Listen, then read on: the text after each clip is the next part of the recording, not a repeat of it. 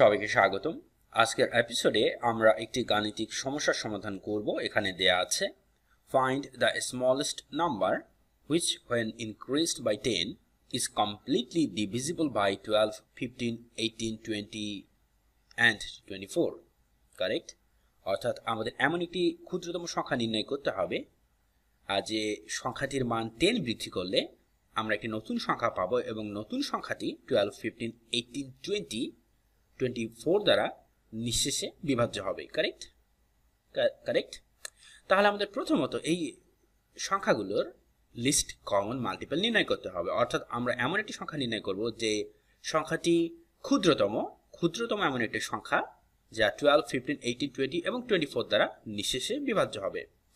তাহলে আমরা প্রথমত এখানে 12, 15, 18, 20 এবং 24 এই সংখ্যাগুলোর লিস্ট কমন মাল্টিপল নির্ণয় করব। লক্ষ্য করা যাক, আমরা এই সংখ্যাগুলোকে প্রাইম নাম্বারগুলো দিয়ে ক্রমাগতভাবে ভাগ করার চেষ্টা করব। কারেক্ট? এবং আমাদের জানা ক্ষুদ্রতম প্রাইম নাম্বার হচ্ছে 2।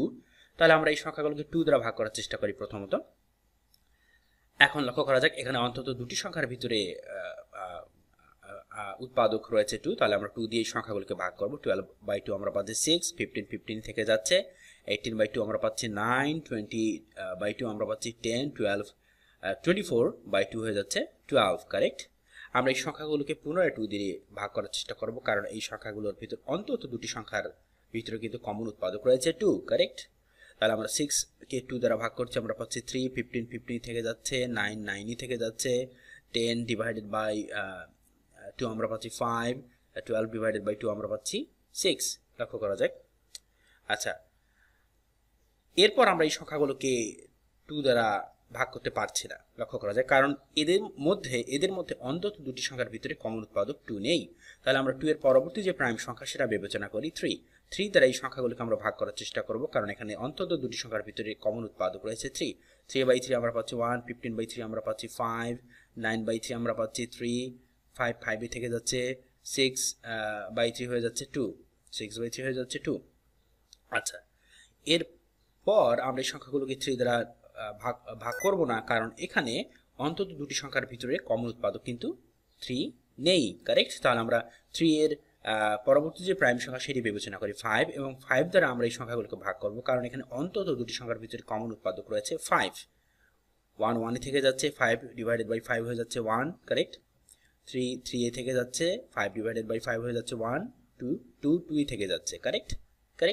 তাহলে আমরা এখানে দেখতে পাচ্ছি যেখানে 1, 1, 3, 1, 2 এই সংখ্যাগুলোর ভিতরে 1 ভিন্ন কোনো সাধারণ উৎপাদক নেই।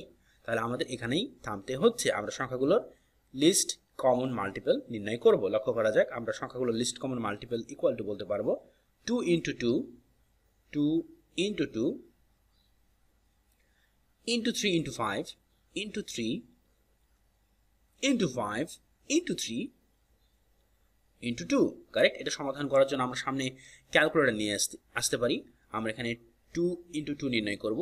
এরপর আমরা একে গুণ করব সিম্পলি 3 দিয়ে, তারপর একে আমরা গুণ করব 5 দিয়ে, আমরা একে গুণ করব 3 দিয়ে, এবং একে গুণ করব সিম্পলি 2 দিয়ে। তাহলে আমরা কত পাচ্ছি? 360।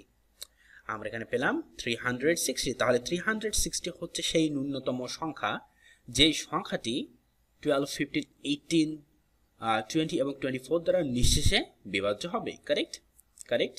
এখন আমাদের এমন একটি ক্ষুদ্রতম সংখ্যা নির্ণয় করতে বলা হয়েছে যে সংখ্যাটির সঙ্গে 10 যোগ করলে আমরা এমন একটি ক্ষুদ্রতম সংখ্যা পাবো যে সংখ্যাটি 12, 15, 18, 20 এবং 24 দ্বারা নিঃশেষে বিভাজ্য হবে। তাহলে আমাদের নির্ণয় সেই ক্ষুদ্রতম সংখ্যা হবে 360 মাইনাস 10, অর্থাৎ 350। কারেক্ট? তাহলে আমরা দেখছি 350 হচ্ছে সেই ন্যূনতম সংখ্যা।